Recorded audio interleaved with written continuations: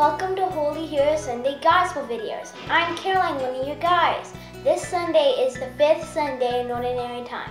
This Sunday's Gospel is from Mark chapter 1, verses 29 through 39. On leaving the synagogue, Jesus entered the house of Simon and Andrew with James and John. Simon's mother-in-law lay sick with a fever. They immediately told him about her. He approached, grasped her hand, and helped her up. Then the fever left her, and she waited on them. When it was evening after sunset, they brought to him all who were ill or possessed by demons.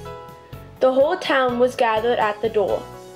He cured many who were sick with various diseases, and he drove out many demons, not permitting them to speak because they knew him.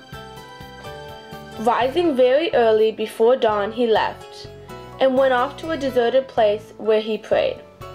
Simon and those who were with him pursued him, and on finding him said, "Everyone is looking for you." He told them, "Let us go on to the nearby villages, that I may preach there also.